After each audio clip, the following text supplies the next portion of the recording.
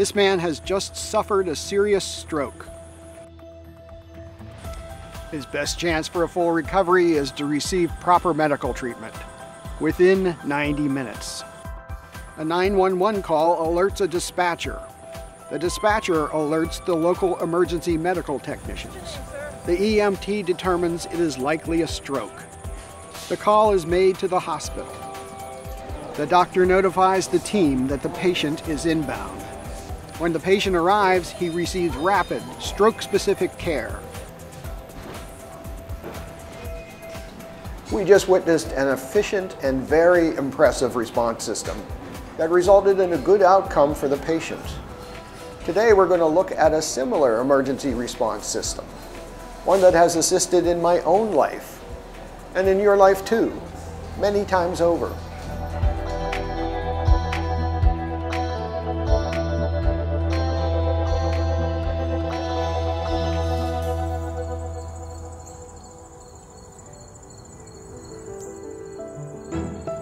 A cut in a person's skin allows blood to flow freely. But with a cut this size, in a short time, the bleeding stops on its own. How does it do that? The answer is not that the blood just dries up and plugs the hole. It stopped because of a sophisticated emergency response system operating under her skin. It's called the blood clotting cascade, and it's one of the true wonders of human physiology. Here's an overview of how it works. Here's the cut from the thorn. As the red blood cells flow out, there's nothing to stop them. This does not look good for our gardener. But watch this. These are chemical signals. It's a 911 call. And here come our body's first responders. They're called platelets. They might not look impressive, but they're actually mighty morphing heroes. As they land, these remarkable transformers stretch out and begin to form a plug. They also release more chemical messengers to summon reinforcements. More platelets arrive, and eventually the outflow is slowed. Whew, it's a good start, but this barrier isn't strong enough to hold for long. We actually need a different team of transformers to save the day. The system activates another series of chemical signals. To the rescue comes an absolute marvel of molecular biology, fibrinogen. These guys do serious work, and their powers need to be used judiciously. So, at the correct time, thrombin shows up to activate it. The fibrinogen molecules then transform into fibrin. Now, watch as the fibrin link end to end to make strands, and they form a super secure mesh. This process is called coagulation. Thanks to the quick work of our elegant response team, the gardener won't bleed out, and the disaster is averted. That is, unless coagulation continues and the expanding clot blocks her blood vessel. Not to worry, other heroes join the fray. Two of the strongest are antithrombin and thrombomodulin. They switch off thrombin, and the fibrinogen is not activated to become fibrin. Later, the cleanup crew arrives. A critical component is plasminogen. When activated, it becomes plasmin. Plasmin is an eating machine. It dissolves fibrin once its work is done. Finally, her body heals the wound and the clot dissolves away.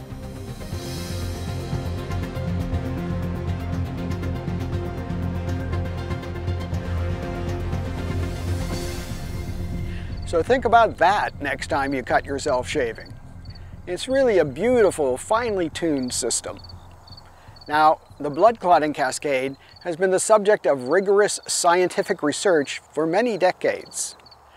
In the next several segments, I'm going to cover two topics that are central to a profound question. How might the amazing cascade have evolved?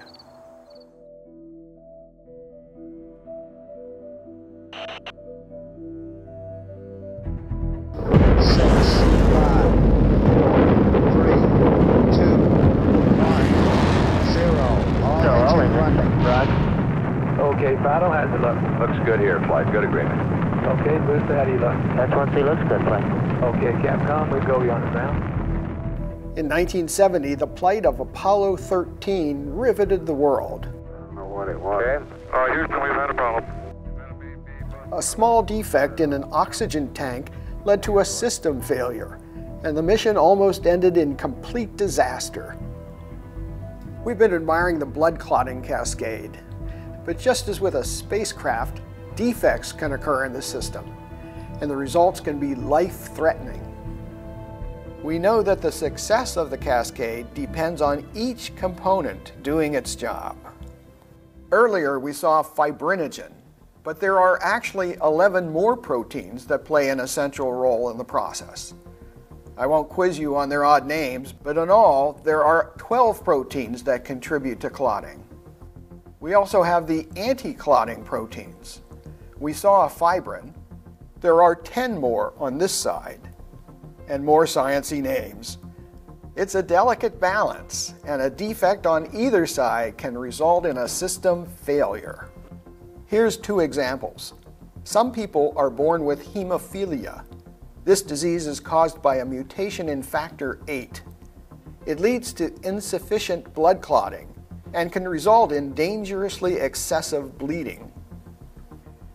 Factor V Leiden thrombophilia is another genetic disease. It's caused by a mutation in factor V. In this case, the protein isn't switched off at the proper times. The result is abnormal and harmful blood clots. Now, let's look at how these defects occur. DNA is the control center of the cell. It contains the genetic information that determines the size and shape of proteins that assemble together to form you and me. A mutation is a change in DNA, which leads to a change in the structure of a protein. Here are three possible effects of mutation. Harmful mutations lead to mild or severe health problems. Neutral mutations basically have no effect on health, and a person might not even know they have one. How about helpful mutations?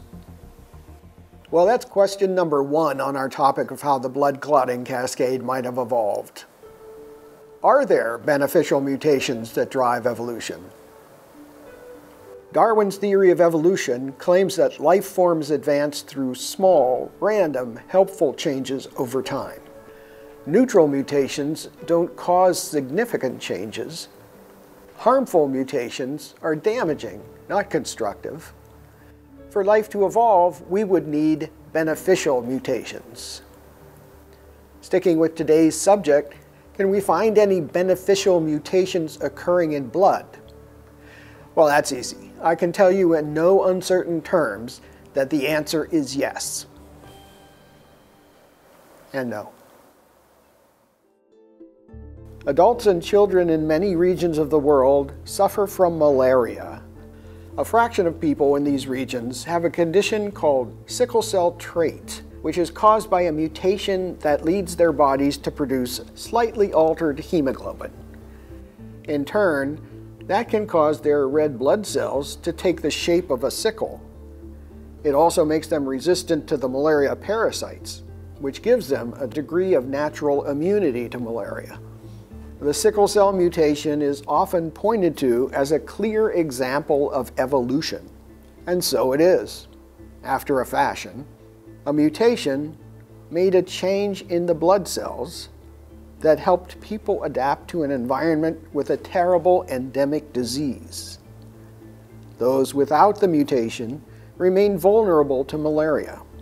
Those points are true, but there's more to the story. In its strongest form, sickle cell also results in anemia, severe swelling, and infections. While it does help with malaria, the bottom line is that sickle cell itself can be very harmful. Sickle cell is just one example of mutations that are ultimately harmful. In fact, the overwhelming majority of non-neutral genetic mutations are damaging, not helpful. So, to answer our question, no, There is no evidence that beneficial mutation results in constructive changes for advancing evolution. But we've been dwelling on changes in DNA and proteins. Now let's turn our focus back to the coordinated parts of the whole cascade and further examine the blood clotting system.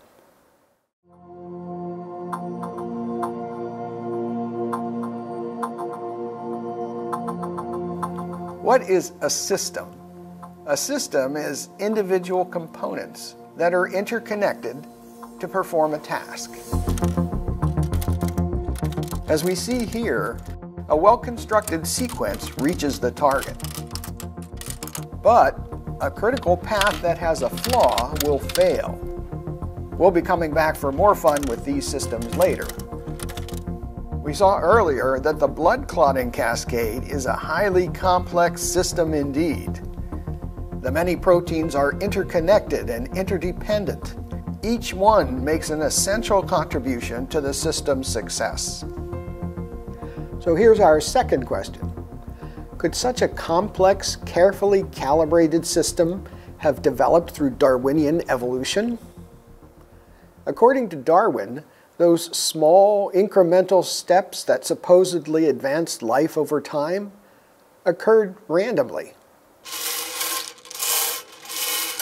Here's an example of that approach. All right, next one, looking for number B5. B5, anybody got B5? Suppose we change the rules of our game. Instead of adding pieces intentionally, our players have to build their systems randomly. First one to the target wins. N24. Come on, folks. Who's got a system? Before long, G4. our players are ready to find a new game. I-19. While relying on chance can be fun for some games, it's no way to build a functioning system. That shouldn't be hard to see. Bingo?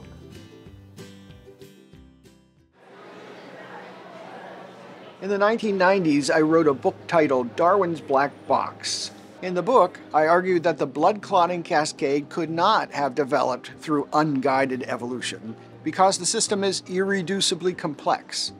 In other words, all the parts are necessary. Even one missing component will result in a system failure. Instead, the blood clotting cascade had to have been purposely designed to be functional. And here's an enormously important point. In the book, I also noted that no science publication had ever shown how the blood clotting system could have been produced through random mutation and natural selection. Little did I know that what I wrote would lead to one of the biggest jolts in my career in biochemistry. A distinguished scientist and leading expert on the subject of blood clotting, named Russell Doolittle, challenged my position. He pointed to a paper about clever experiments with mice where parts of their blood clotting cascade were removed, and the mice had no ill effects. From that, Doolittle concluded that not all the parts are needed, so the system is not irreducibly complex.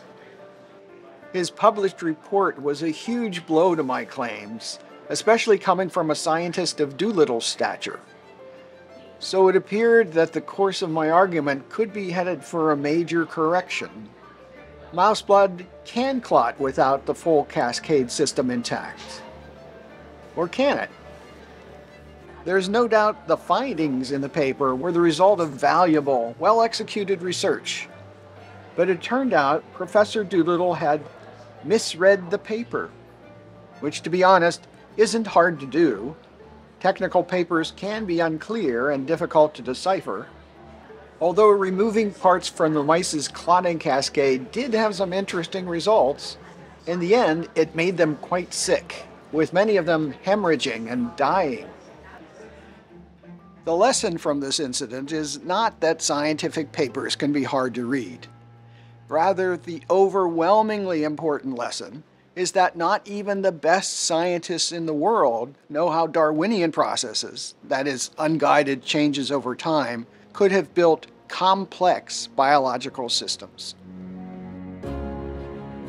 Of course, blood clotting is just one of many elaborate systems. all of which rely on interdependent components.